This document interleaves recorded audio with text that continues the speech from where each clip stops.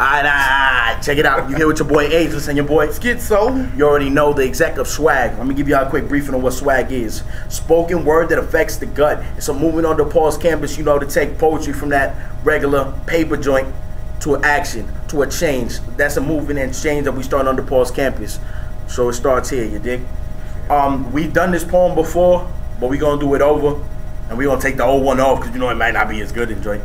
So just to slow it down, because we got a request to slow it down so you can really get the message the first time you hear it, so you don't gotta press rewind and play and do that whole thing again. All right, ready? Yeah. About to hit them with a get it high joint. All right, you ready?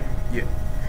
Inner city streets quake with the hollow steps of empty souls, broken hearts of early life givers running from infant tears and dumpsters. But life is hard. Understanding the way out is understanding how you got in. Stringing, cutting, cooking, crack, toting mats and gat just to fit in. But schizo, who's to blame for the desperate means of survival that cloud our brains? But I stand here today to proclaim I'm a product of my environment. I shouldn't even seen graduation, but I was patient. I used education to answer my equation. Me plus football plus honor roll equals me plus a scholarship to DePaul. Schizo, I like your equation, even though math ain't exactly my persuasion. Where I'm from, we didn't even have books to go to school. It's thanks to God's graces I ain't become a fool. I had to use life experience to get out of school. The same country, but from different worlds, where we learn to become ageless as time passes. Persevering in the cold weather and blossoming in the burning sun. And feeding our brains with the informative rains of our burning clouds. Ageless. True creativity is nameless. Being true to yourself is brainless. Telling the truth isn't always painless, but art is ageless. Now to you I pose a question. If I create you art, am I not ageless? If you supply the retail of intricate detail in every line and keep your listeners punch drunk up the white wine of invisible rhymes, and instead of carrying knives, you carry lines that can rip this world into lifeless vines, are you not ageless?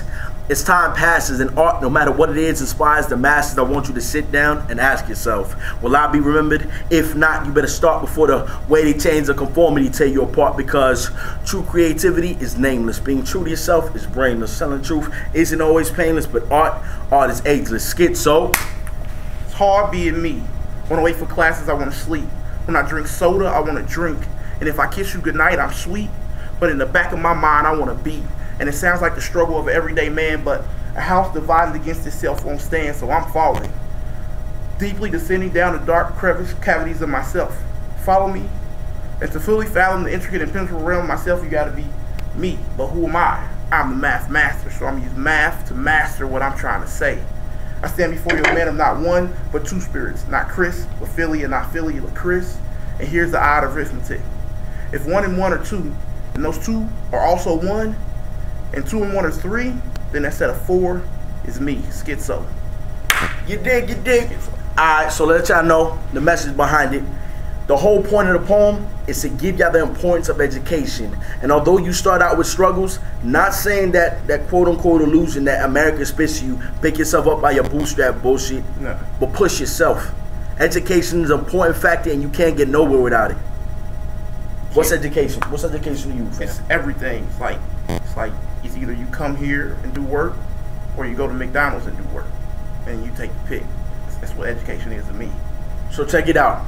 I got a comment on this poem already. Like I said, we've already put it up, and it was to let people know that education is a right. It's not just a God-given. It's not a privilege. It's not a privilege. It's definitely a right.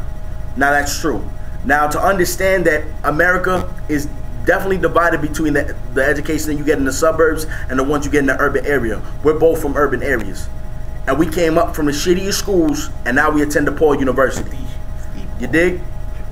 But then again, that's not saying it's not by chance. Everything happens for a reason. At least that's what I believe, religiously. You dig?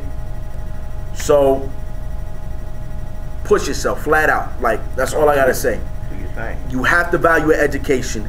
Obviously, not too many people in this country value education because only 18% of all of America have a 4-year bachelor's degree. I think that's like 12%. It might be 12? Yeah, I think it's low? 12. I don't know. Last time I checked, in 2000 to 2002, it was 18% of all of America that had its bachelor's degree. It's 4-year bachelor's degree, you dig? And that's including everyone that's 24 and above. So that means all them veterans of World War I, World War II, everybody included, has a bachelor's degree. Now, if you take all of them out of the equation and just college students right now graduating, that's less than 8%. All right? So That's just a little knowledge for you to back up how important knowledge is and how little it's actually given out or taken advantage of. You dig? All right. So please leave comments. Subscribe to the channel.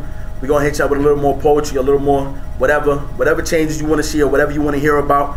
Let us know. We're gonna come out with some next joints, letting you know what America really is. You dig? Tearing down that illusion of what America is. And I'm gonna leave y'all with a little taste on your palate that I said today in class. All right? America gives you this illusion that you have to pull yourself up by your bootstraps, right? And that's how you get ahead. So now I ask you, now if you grow up in poverty and all you can afford is sandals, how you gonna pull yourself up by your bootstraps? Let that marinate on your palate. You dig? America. Deuces.